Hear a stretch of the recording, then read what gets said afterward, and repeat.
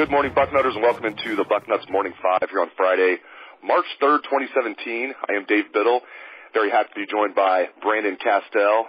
B-Cast, I want to start off talking about Ohio State's wide receiving core entering the 2017 season. You have guys like Ben Victor, KJ Hill, Austin Mack, Terry McLaurin, Johnny Dixon, all of them. Just what are your thoughts on this group as a whole? Well, I mean, you said a lot of names there, and really not a lot of names that people who don't follow the team extremely closely and read the Bucknuts message boards and, follow recruiting would know. A lot of the average Ohio State fans, maybe who are outside of Columbus, probably don't know a lot of those names that you just said.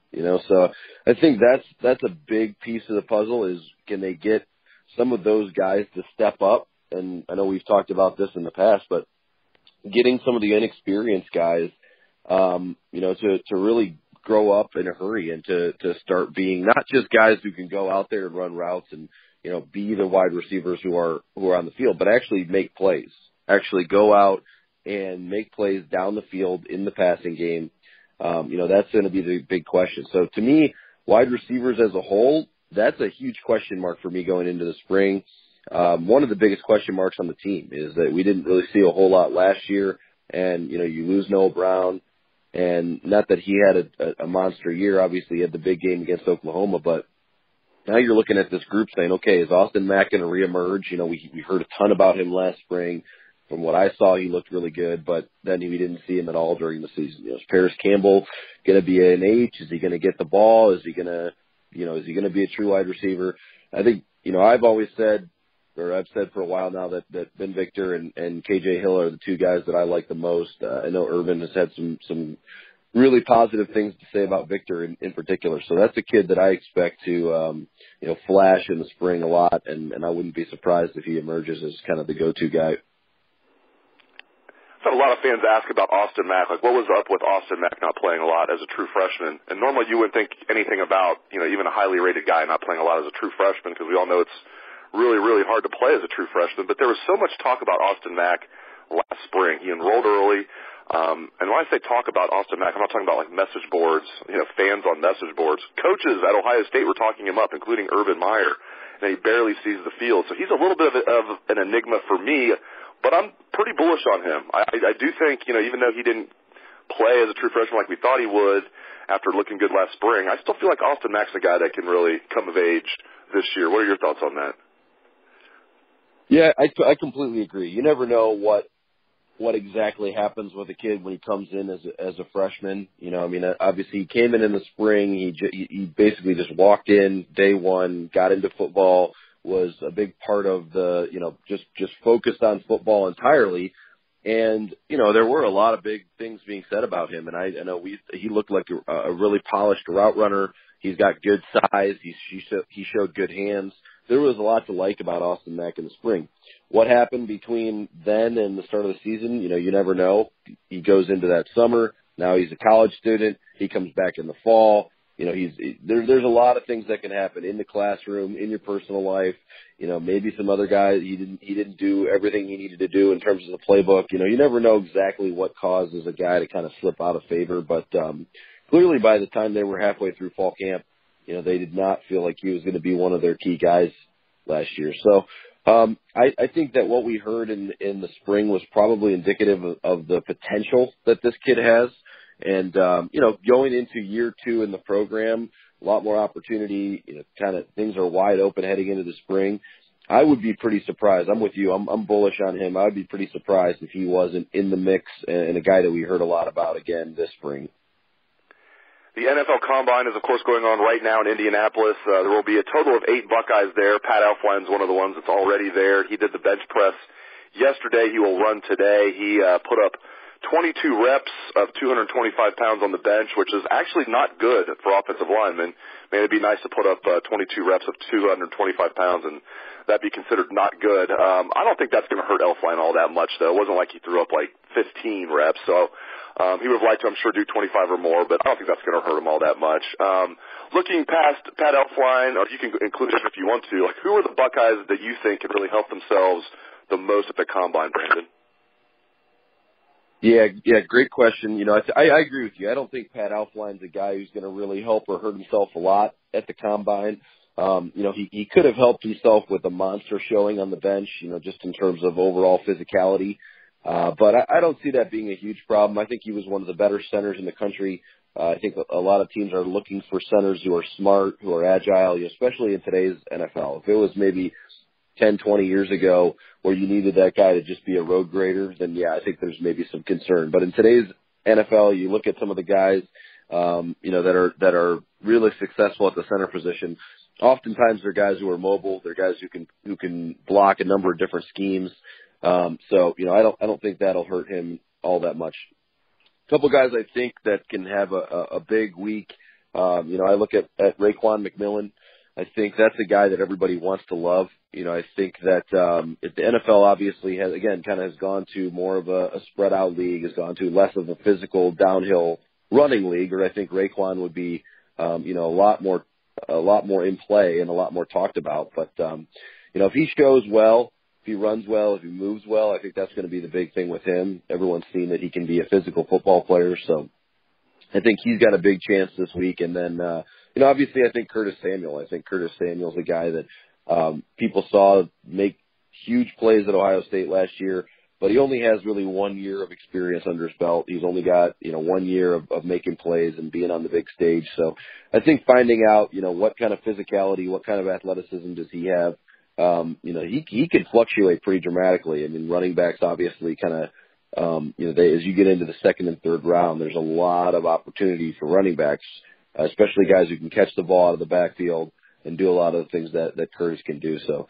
those two guys, and I really think Noah Brown as well, just in terms of how he runs. That's going to be the big thing. Is he fast enough to be, an NFL caliber receiver? I think that's going to be a big question for a lot of the teams who are looking at him.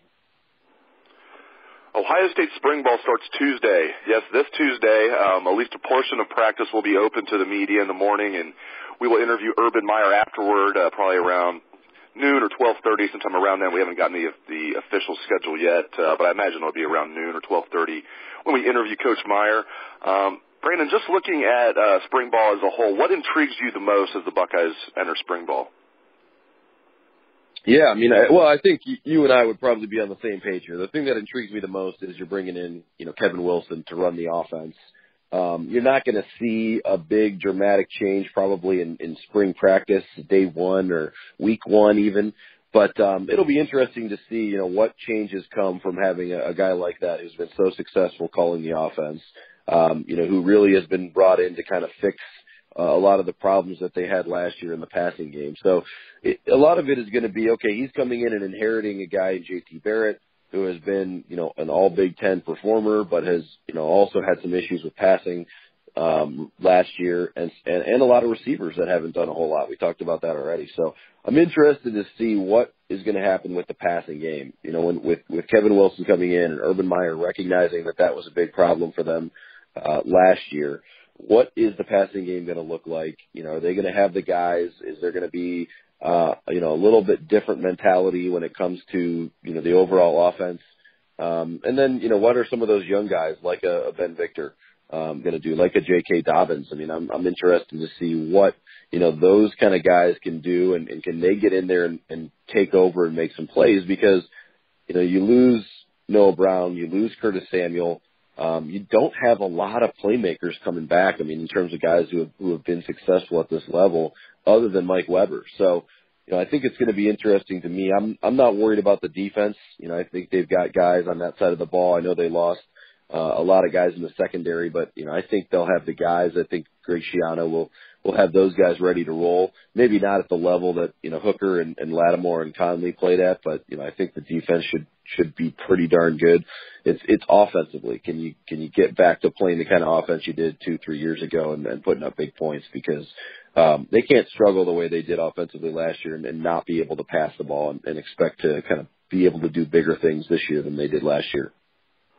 Yeah, it's very exciting to think about this offense, as you pointed out, Kevin Wilson leading the charge, and just it's going to be fun watching this offense kind of come together under his leadership. Obviously, Urban Meyer is going to be heavily involved with everything regarding the offense, but it's really exciting to think about Kevin Wilson taking over as offensive coordinator.